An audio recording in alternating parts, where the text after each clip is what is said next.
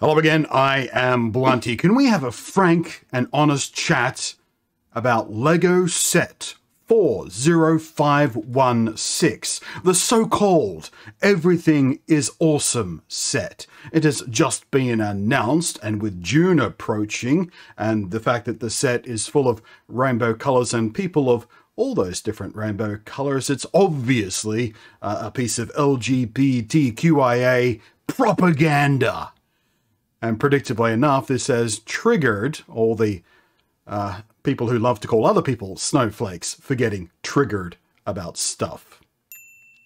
What are you going to do? It's the world we live in. I'll tell you what we're going to do. We're going to have a little bit of a talk about this and why this reaction from, the right-leaning, the friends of Hitler, I don't know, what else you would call them, people. Because they are people, aren't we all? Which is kind of the point. So, Lego have just announced this new set. It's called the Everyone is Awesome set, in kind of a tribute to Everything is Awesome, the wonderful theme song from the Lego movie that we all couldn't get out of our heads and can't currently get out of our heads because I've just said it, and now all you're thinking of is that little rhythm. And well, nothing about the promotion, marketing, even the entire webpage about this product itself explicitly says LGBTQIA plus at all.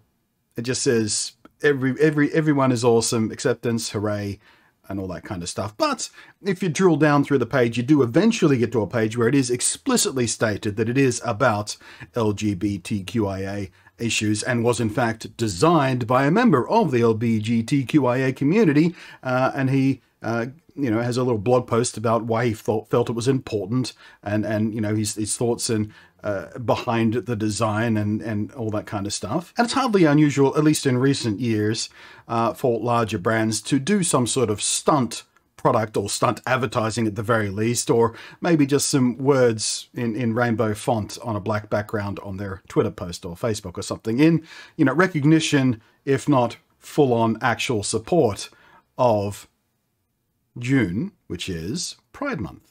And as happens in and around every Pride Month, every June in recent years, whenever any of these companies say, do, or even post an image with a rainbow on it, or change their logo to rainbow colors for that month or something, you get all these friends of Hitler getting really angry about it, about woke culture and how it's time to abandon their product and never buy them again. And, it's just bluster, really. So I picked a few representative samples that I wanted to look at in today's video and kind of mock and pick apart because they are ridiculous people saying ridiculous things. First one starts. Never thought I'd see the day when Lego Group went woke. It is sad and pathetic, in all caps pathetic, that you are pandering to a small niche of American society while simultaneously alienating your company's biggest supporters, the traditional American family, the kind that makes babies, not adopts. So there's a few horrific things that this person is saying. First off, pandering to a small niche of American society. Very, very American attitude, by the way, to think that your society is the only society that matters, for a start, or that, queer people exist in. Don't want to wreck the rest of the world for you, even though as the kind of American who would say this kind of stuff about your home country, you're unlikely to ever go anywhere else, visit other cultures, or learn anything about the rest of the world. But there are gay people everywhere. They're everywhere. Run. Secondly, Lego is not even an American company. They're Danish. So next comes the assumption that the only valid family unit is, of course, the traditional family unit of a manly man and a womanly woman who stays at home in the kitchen and just makes babies. And the only valid way to have a family is to give birth to a child, and adoption is some sort of sin, apparently, which is kind of a horrific thing to say in and of itself, even outside of any of the issues about whether or not gay couples should be allowed to adopt. Just saying that adoption is not a real family It's not valid that adopted kids shouldn't be allowed to play with Lego. Is that your point? More brainwashing of children as Lego goes woke. Man, these people love the word woke, don't they? They just love it. So there's a bit to break down. I mean, it's just one statement, but there's a whole lot to break down in this one too. Firstly, this set is clearly not designed for children.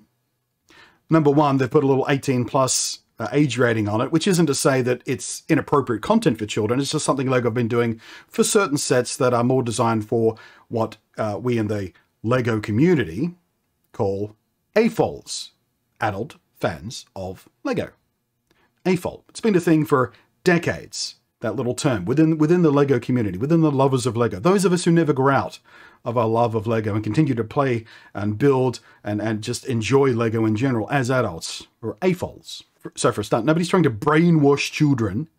Secondly, letting children know that queer people exist is not really brainwashing. It's just knowledge of things that exist in the world, which, sure, I guess for certain conservatives can be seen as propaganda or brainwashing because, well, they don't want their kids learning stuff because children are easy to control and manipulate if they're dumb, like conservative people like their other people to be.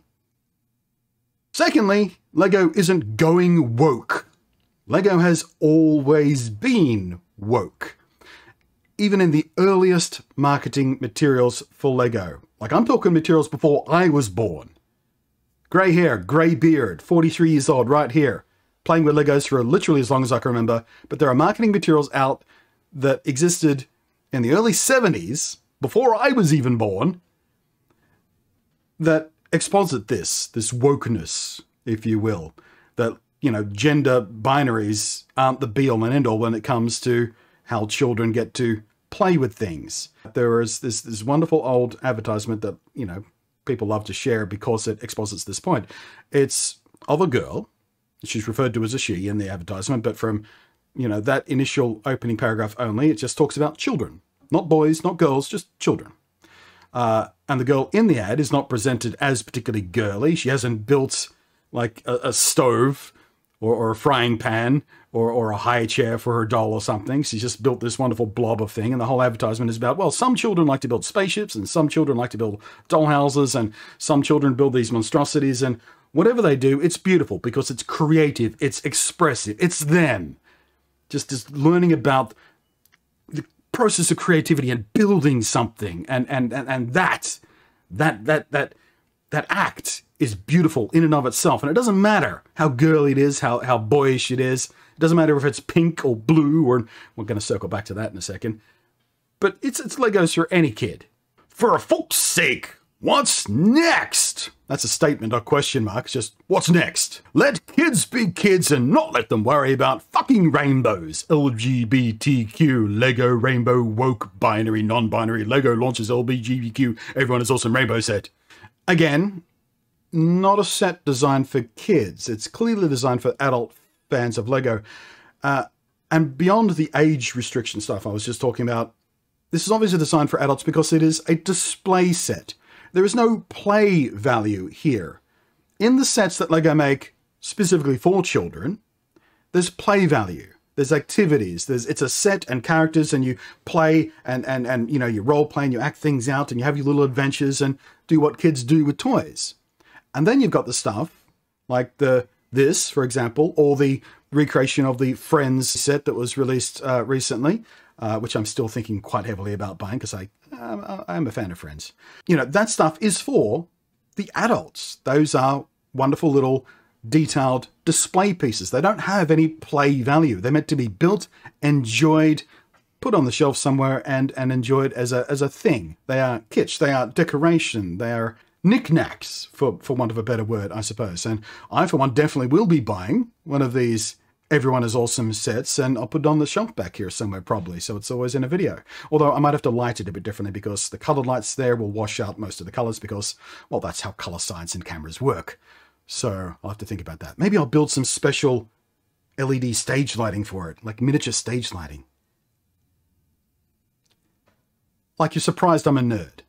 Here's another one, and this is from an account that proposes to be transgender friendly, but it's one of those hate groups that are masking themselves as a transgender activist group to push a hateful agenda. We won't dig into that, but it's nefarious and insidious and disgusting. But here's what they have to say about the Lego set. Lego joins the campaign to attract children, again, not for children, how many times do I have to say it? From the earliest age to the LGBTQ plus rainbow family with pastel pink and blue and rainbow colors. No definition is given for the Q plus and its association with the queer theory, fetish, kink, and BDSM. I think they might be projecting a little bit there. Here's another little secret about the queer community. It's not just them that have kinks and fetishes, and some might be into BDSM. Lots and lots of straight folk have that stuff as well, by the way. Again, I don't want to shatter the view you seem to have of the world here, but straight people are entirely capable of having kinks. In fact, straight people might be a little more likely to have kinks because, well, statistically, there's more straight people in the world for a start. So statistically, there's more straight people with kinks out there. And also, a proportion of straight people are a little bit repressed because of the society we live in and expectations thrust upon us by people with these kind of viewpoints, and men should be this way and women should be this way and sex should be this way. And so, you know, whatever's inside them that sort of wants to break free of those restrictive, you know, rules sometimes expresses itself in kinks or BDSM, which is, I guess, another subsection of kinks, but, or you know, fetishes. Different words for all this different stuff. But I promise you, lots of straight people have kinks. Some of them quite kinky. This one is from a man of the church, a pastor, no less, according to his profile. I know the world will be the world, but it's still disappointing.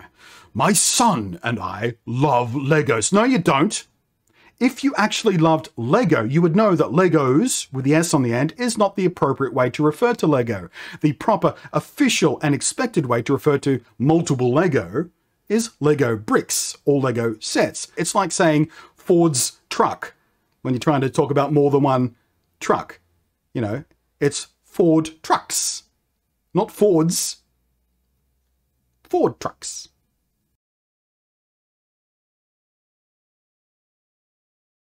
So, got you there. You don't actually love Lego at all. You don't even understand Lego. You're a poser. You're a Lego poser.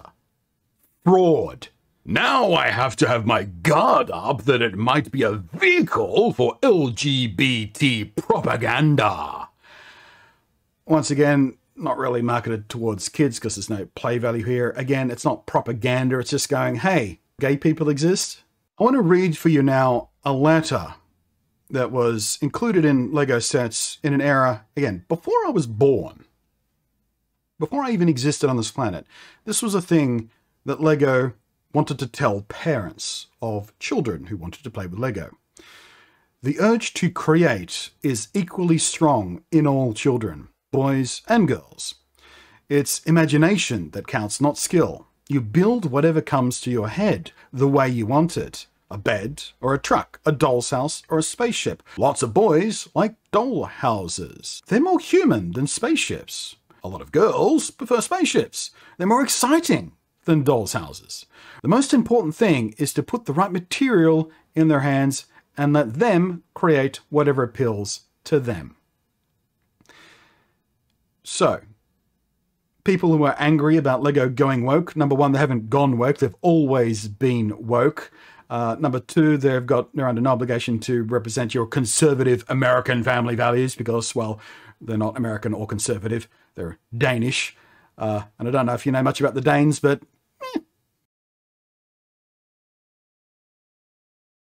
Number three, it sounds like you are the one trying to force propaganda upon your children, telling them that this is the way to be a boy. You're not allowed to do this if you're a boy, and only girls do this. That's brainwashing. That's propaganda.